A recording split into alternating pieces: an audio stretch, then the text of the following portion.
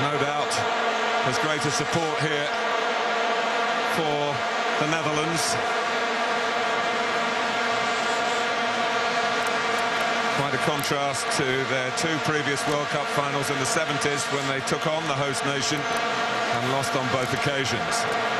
No surprises in their team. The two suspended from the semi-final are back. Right back Gregory van der Wiel, who admitted also to feeling homesick, and his family were brought out here to help him with that. He replaces Boularouz, and Nigel de Jong returns in the centre of midfield.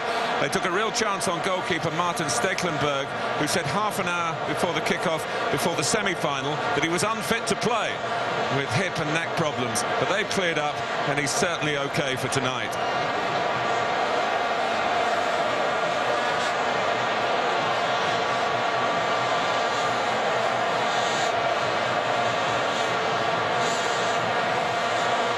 Few officials are granted the privilege of refereeing the final in their first World Cup. And that honour does fall to Howard Webb, assisted by Darren Cann and Mike Malarkey, the first to officiate at a Champions League final and a World Cup final in the same season.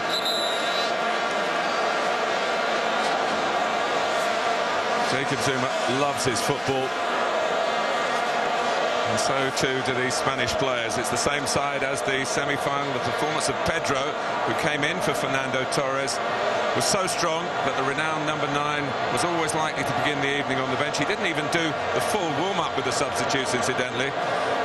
In the 11, it is the Barcelona 7, plus 3 from Real Madrid, and left-back Capdevila from Villarreal.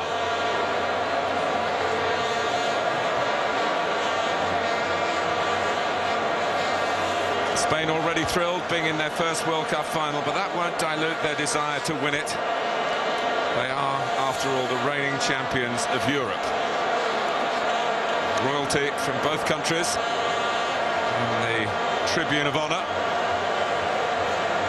Efan, do you have a gut feeling either way? I'm just a little bit concerned. From a sort of neutral's point of view, I'm hoping that the Dutch are not going to play cautious in their third final.